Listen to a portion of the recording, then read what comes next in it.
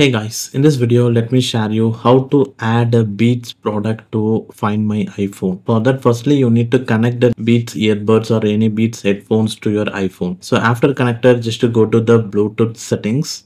Now in the connected Beats earbuds, click on this I button. Now here you can see the show in Find My option. Just to click on this. On very first time it actually shows a dialog box. Just to click on the continue or let's get started. After that it automatically enters to the Find My application. Now here you can able to see the options like play sound and directions. So once click on the play sound. So now let's hear it.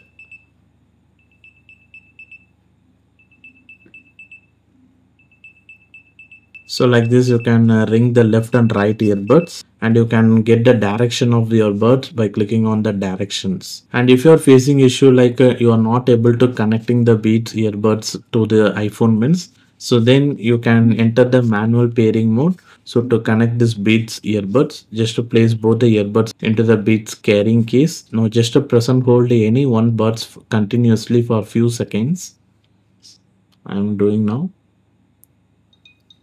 So now after present holding for few seconds, now you can able to hear a beep sounds or digital sounds like this. Now in your smartphone, so you can easily able to see like this Beat Solo Buds. So like this dialog box, just to click on the connect in your iPhone.